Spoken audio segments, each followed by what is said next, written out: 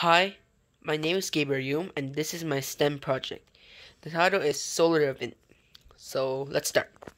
So one of the challenges that we had at first was that we needed to try and fry an egg without using an oven or a frying pan. We just needed to do it by using the solar oven. The solar oven. So one thing that I learned and I thought interesting and fun was that um it didn't really need to be a shiny day to so that the solar event to work. It could be a cold day. The only difference that will happen was that in a cold day it might take a little bit longer. So,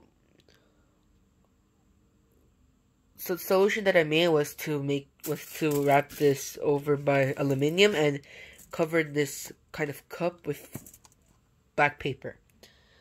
So one of the good things that will happen to those who need will that they won't need to pay a lot of money to put it in microwave, an oven, or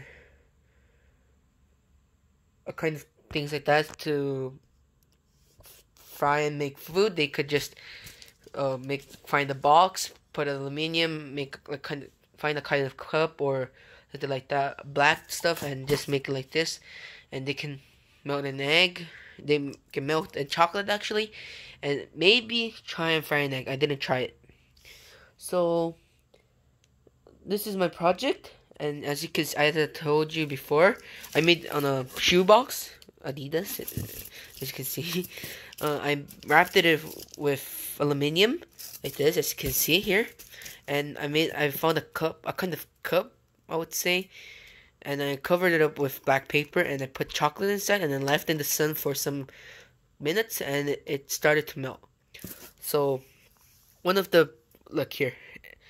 I think this was about 30 minutes after, and the chocolate started to melt a lot, and I mixed it a little bit, and it became like a total liquid. And then oh, it's finished. So this was my project, and this was my project, and this is it. Thank you very much.